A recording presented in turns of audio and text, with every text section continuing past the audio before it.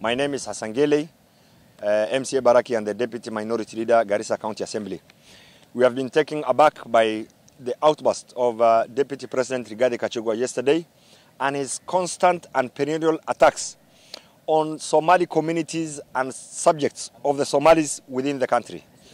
Yesterday, he attacked Noordin Hajji. Noordin Hajji has been a Deputy Director of National Intelligence Service. He has never been a junior officer.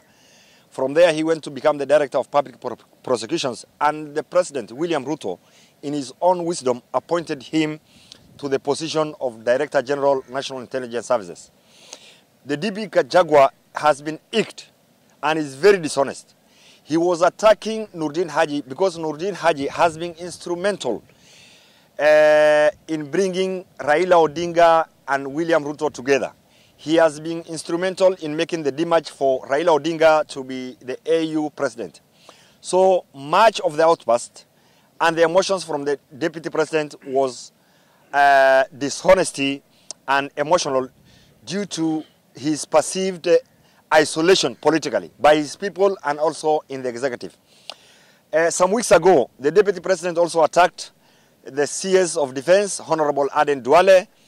Sometimes back, he also took the issue of one man, one vote, one shilling. Gachagua is behaving as if he is the Deputy President of Mount Kenya region. He was talking about Somali community giving the President 19% of the votes and saying that we don't deserve some of this position because we have not given a lot of shares to the Kenya Kwanza government. We want the members of the parliament to take note that the utterances of the DP Gachagua is going to fan violence and disharmony within us. We are telling DP Gachagua, we are Somalis, we are Muslims, and we don't beg to be Kenyans. Let him respect us. Kama ni siasa, angoje wakati ingine. The issue of saying that some of senior officers were dismissed from National Intelligence Service. Gachagua wanted to have a small clique of Kikuyu elite in the intelligence so that he has a parallel intelligence system. And we are telling the President to take note of such utterances from the DP.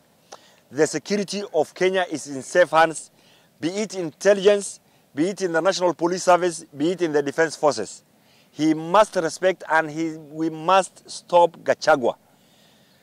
The issue of one man, 1 vote, 1 shillings, he can take it to anywhere. We can also say 1 man, 4 wives, 4 kilometers. That is upon us. Thank you.